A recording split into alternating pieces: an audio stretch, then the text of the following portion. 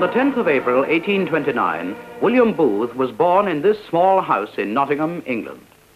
The house, which is still standing, is one of a row of terraced dwellings known as Nottington Place. This street was on the outskirts of the city in William Booth's young days. But now, Nottingham has spread out and engulfed the nearby fields. In this Wesleyan Methodist chapel, at the age of 15, he was converted to that life which, in the service of God, was to lead to the founding of the Salvation Army. It was in this room, beneath the chapel, that William Booth knelt at a table and prayed. He afterward said, "I wanted to be right with God. I wanted to be right in myself. I wanted a life spent in putting other people right." Today, a plaque is set in the floor to mark this spot. In 1852, William Booth was ordained as a minister in the Methodist New Connection.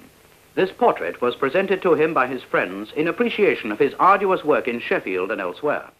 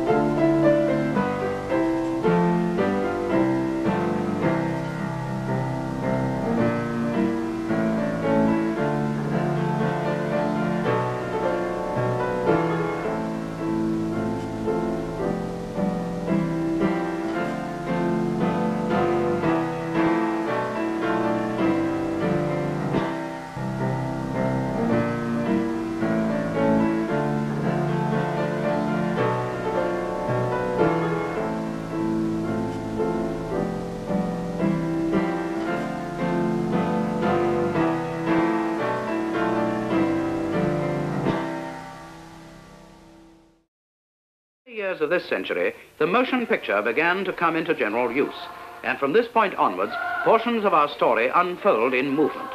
This is a typical London scene in perhaps 1904 or 5, showing a Salvationist meeting assembling outside a public house.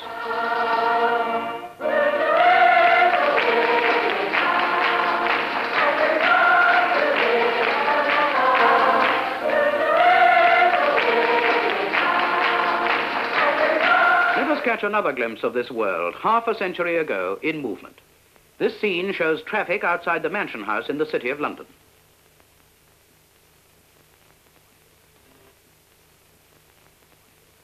Among the earliest motion pictures of the Army's activities that have been preserved are some scenes of the International Congress in London in the year 1904. Coming out of the Congress meeting are some of the thousands who took part. The hall used was a temporary building in the Strand, specially erected for this purpose.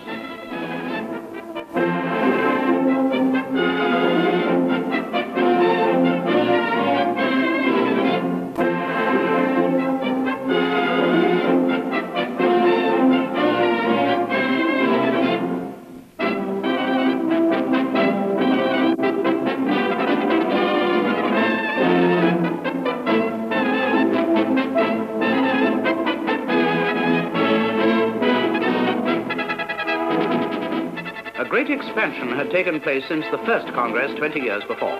Years of consolidation in Britain and tremendous expansion in the many other countries that had been invaded by the Army in those 2 decades.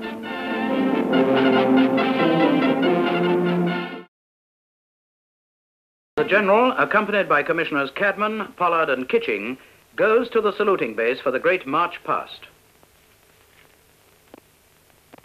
This took place at the Crystal Palace. The General acknowledged contingent after contingent from all parts of the world. To William Booth, taking the salute with such vigorous enthusiasm, the International Congress was an event of great importance, for he believed in associating all the races of the earth together in a common religious enthusiasm.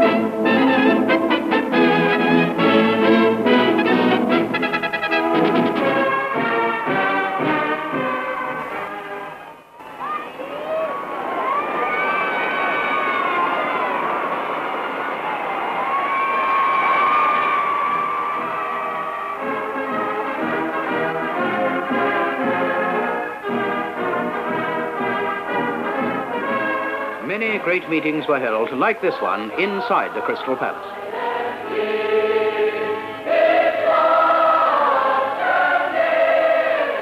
In a railway accident in the far west of the United States, the General's daughter, Emma Booth Tucker, known as the Consul, was killed in 1903. Her death was a sad blow to him. Her body was brought back to New York, where her funeral took place.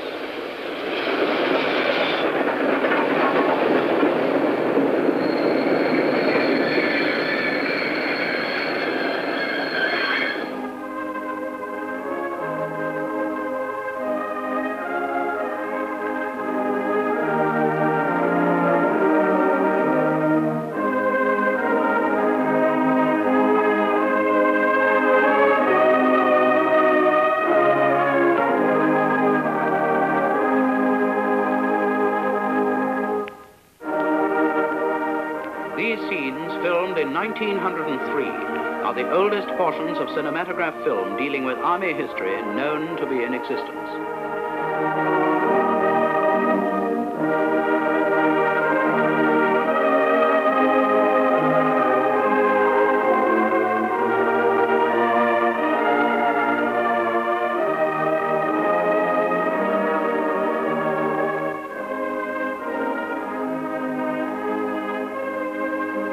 The General said, "She has toiled for America for 8 long years, and it seems to me that she should be laid down in the last long sleep on American soil."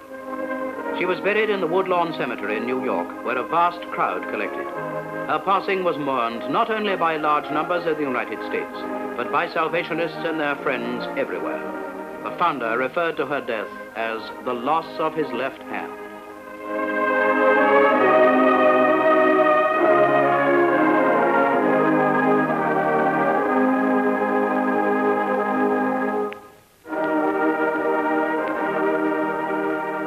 William Booth, an old man in his 75th year, yet had the courage and determination to inaugurate an entirely new method of campaigning. In the autumn of 1904, he used a motor car to tour from one end of the kingdom to the other. During this first motor campaign, a distance of 1,250 miles was covered. Imagine what this meant in these primitive cars for a man in his 70s.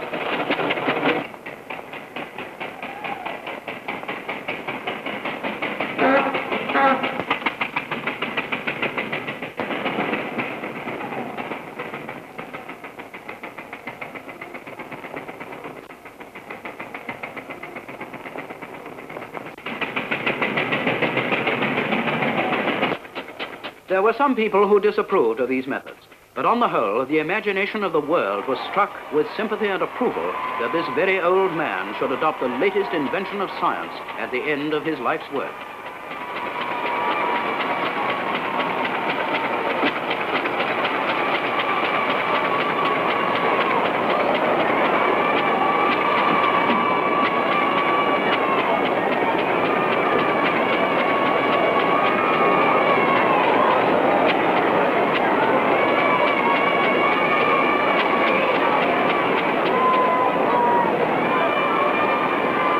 Everywhere he went, the enthusiasm was great. In town or country, large numbers gathered to listen to him, for by now, William Booth, who had faced great opposition for so long, had in his old age achieved worldwide popularity. His work was recognized as the work of one honestly inspired by love of humanity. Campaigning by motorcar soon became one of the General's established methods. In vehicles like these, he journeyed throughout England, Scotland, and Wales.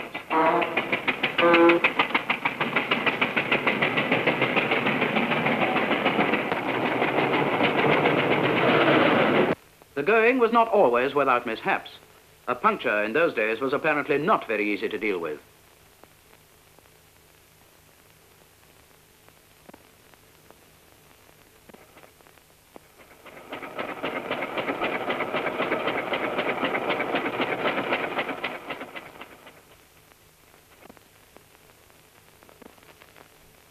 The General is addressing a great crowd in Wigan. But towns both large and small were visited. He afterwards reported that flowers, fruit, and kisses were thrown at the party, and sometimes £5 notes. Now the General has stopped outside a poor law institution in a wayside village to speak to the people.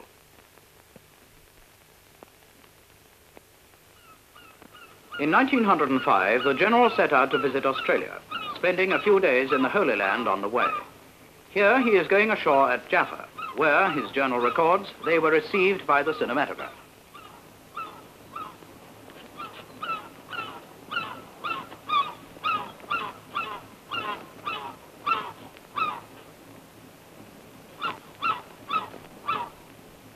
He is accompanied by his faithful aide-de-camp, Lawley. The General's program was a full one. He visited the Mosque of Omar, built on the site of Solomon's Temple.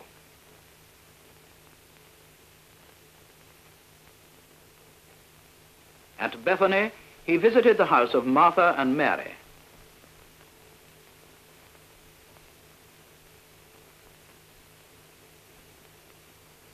In Jerusalem, he visited the Wailing Wall of the Jews and gave alms to a beggar. He described the Wailing Wall as one of the most pathetic scenes he had ever witnessed. He entered the Garden of Gethsemane. Here he knelt down and prayed.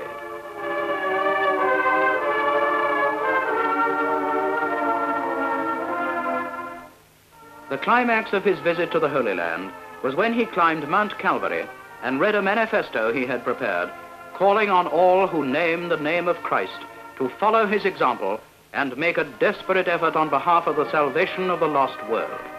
This manifesto was reproduced in the press of countries everywhere.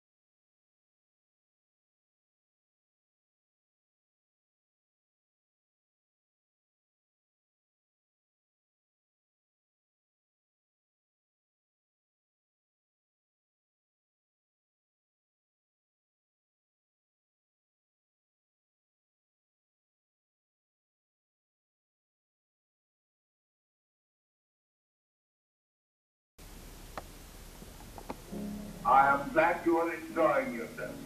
The Salvationist is the friend of happiness. Making heaven on earth is our business. Serve the Lord with gladness is one of our favorite mottos. So I am pleased that you are pleased. But amidst all your joys, don't forget the substance of the misery. Do you ever visit them?